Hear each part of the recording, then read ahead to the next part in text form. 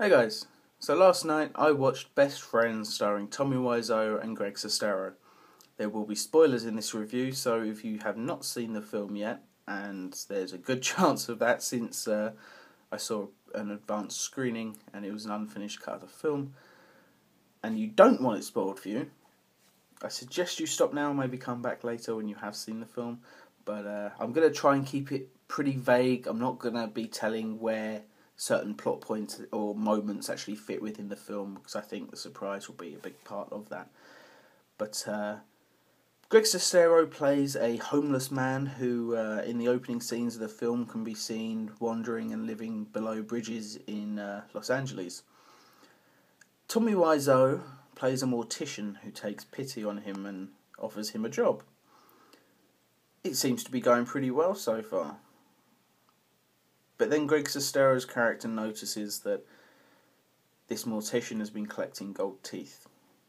He's also a bit of a weirdo. Tommy Wiseau's character likes to create face masks for the dead.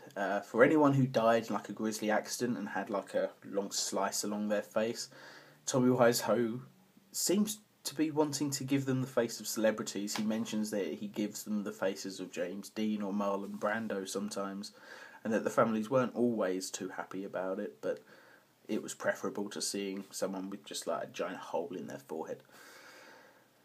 So it was interesting. He's collecting gold teeth, and Greg Sestero finds out that Tommy Wiseau's essentially got like 4 or 5 like giant crates just full of gold teeth. Like an insane amount, like almost like he would have to be a serial killer to get that many, but I guess as a mortician he pulls them from the dead, as he says. But there is still something a little bit suspicious about that character that I'll look forward to seeing in the sequel. So Greg Sestero's character steals a bag of gold teeth, finds out exactly how much they're actually worth, and goes into business with Tommy Wiseau's character. Then Tommy Wiseau says, "I'm going to keep the money here, safe in the safe. Neither of us will touch it until all the deal's done and we know that this is safe and we know the cops aren't looking for us, because this is vaguely illegal."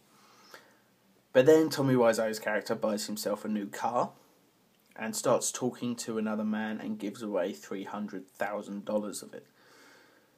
This angers Greg Sestero and his new, definitely gold-grabbing girlfriend. They drive him off to a cliff. Well, they drive him off to a fake concert so that they can confront him about this. But in the event, Tommy Wiseau's character slips and accidentally falls. And this is where the movie gets really messed up, because you don't know if he actually did fall, because he seems to be back. It's honestly, the end of the movie is a completely... You can't describe it because it's so just messed up. Like, there's a shot of a cowboy standing on a rock at one point during the end of the movie, and it's just like, he just looks like the Marlboro Man, and he's just literally just there standing in the sunset wearing his nice big cowboy hat, just looking off into the distance all serious, and then he looks, and it's like, okay, what does that mean? There's also some really easy symbolism, like homeless Greg Sestero has a bunch of lemons at the beginning of the movie and then the end of the movie, and I guess it's life giving him lemons, you know.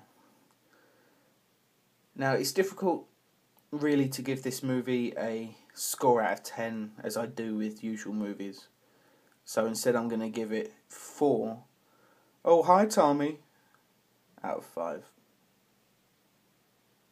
Thanks for watching, guys. Be sure to tune in again. Take care.